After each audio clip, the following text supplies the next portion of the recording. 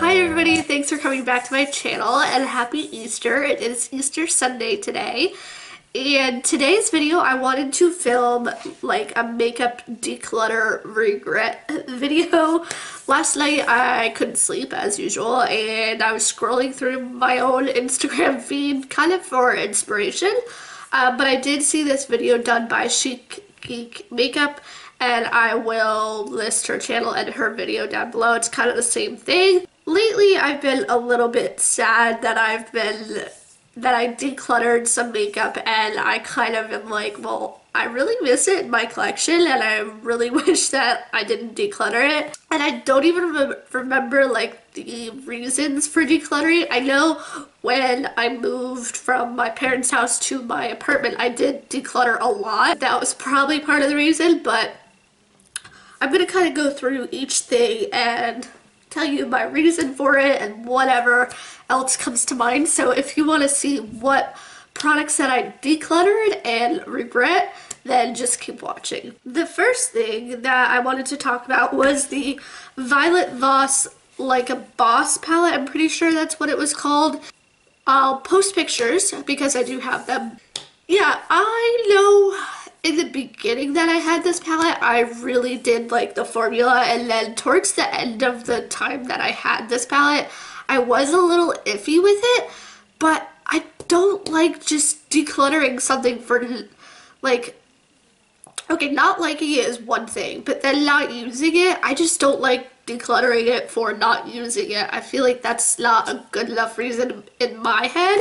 So that palette is so pretty, and I'm like a big neutral lover right now, at least. I'm also like a colorful makeup lover, clearly, because the eyeshadow today is bam. That palette was so pretty, and I loved the looks that I came up with that, and the mattes in there I do remember being really pretty. I do remember some repetition, so maybe that's also why I decluttered it. And I don't remember if I know I don't really sell a lot, but I declutter it, like I give it to friends or whatever. I can't remember who I gave it to, but or what happened to it, but I definitely miss that palette. The next one, I know that I got my use out of, the Modern Renaissance by Anastasia Beverly Hills.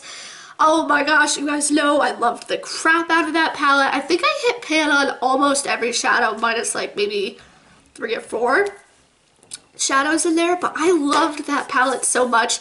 And for me to just like throw it away was like, I think that's what happened, because I panned all of it, which is fine. Like, I hit pan on it, so I feel like that was a little bit better of a reason for me to throw it away. But still, like, I feel kind of bad and I do miss that palette. I would consider repurchasing it, but I have like plenty of neutral shadows that I like now and that aren't like old and everything, like they're still intact. But that is one that, you know, I miss it for sure. And let's see, the Too Faced Sugar Pop palette. Oh my gosh, I remember going into the store and seeing it, and I was with my grandma, and I remember her buying that palette for me. So that was really cool, and I do really miss that palette. I remember like it got very old and the formula wasn't that good. I did get a lot of use out of it. I was scrolling through my Instagram and being like, oh my god, I know these looks, like they're so much fun, and like it's just very eye-pleasing. Like, I remember the outer packaging, and I remember it being quite small, which was really, it was one of those 9-pan Too Faced palettes. So yeah, I do really miss that palette. I do have like my BH colorful palettes that I absolutely love, so I don't miss it in the sense that like I don't have colorful shadows, but it's just like the sentimental part of that palette I do miss. The next one is the Too Faced Sweet Peach, and I know that this one, the formula got really old. That's the problem with a lot of shadows. Like, once you have them for like, you know, more than a year, they do get, it changes the formula, I feel like. But the Too Faced Sweet Peach, my friend Canoe and I, we Skype all the time and do our makeup together, and she just used that palette, and it made me really miss that palette so much. I think I sold that one. That one I actually did on Mercari, so at least I got whatever I got for it. Definitely miss that palette and would consider purchasing that ginger one. So we'll see what happens. I mean, right now I'm not doing anything, but the other one is the Kat Von D, the matte palette, the all matte palette. I feel like it just had some really good basics, and for me, like, a matte palette is not something that like I reach for on the daily, but because it's all matte, I need some mixes of textures for me to reach for it quite a bit. But it was just nice to have those on hand, because now I'm like, oh, I wish I had like a cool tone matte brown, and like it was in there and the formula was good. But Kat Von D is, you know, you can't get that anymore probably, and also I'm not gonna like support her, but yeah, I do miss that palette a lot, and I would consider buying another matte palette just to have some mattes on hand. I don't know that I have a matte palette, but at the same time, I know I won't reach for it, so it's hard for me to like go out of my way to buy it. So that's a little iffy.